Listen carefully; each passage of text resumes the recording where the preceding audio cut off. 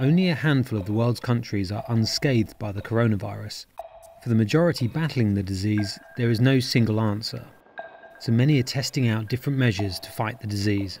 Texas tries roadblocks to stop the spread. South Korea has aggressively tested for the disease. Italy has extended its emergency anti-coronavirus measures with a lockdown of the entire country. Most agree keeping people at home is vital. Hong Kong has one of the best records in fighting the virus, just 4 deaths in a population of 7.5 million. That's not much smaller than New York. The 2003 SARS outbreak lives long in the memory, and the city brought in tough early measures to get ahead. The end of January, Hong Kong closed schools, it sent all of its public servants home. The semi-autonomous Chinese territory is taking no chances.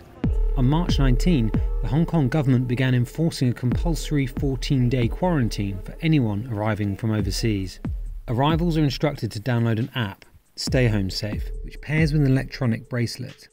So far, 65,000 have been issued. While the product is new, the technology, geofencing, is actually pretty old. If you look at the clothes often has a tag on it, right? If you leave the shop with the tag on, the alarm will sound. This is geofencing. It's geofencing for the clothes. How does your application of geofencing work in the current crisis? Well, basically, in our apartment, we have different kind of signals beyond GPS. These signals can be Wi-Fi signals, cellular signals, Bluetooth signals. So these devices offer a very rich set of signals unique to your home. So just by learning the signature of where you live, you know whether the person is inside the place or not.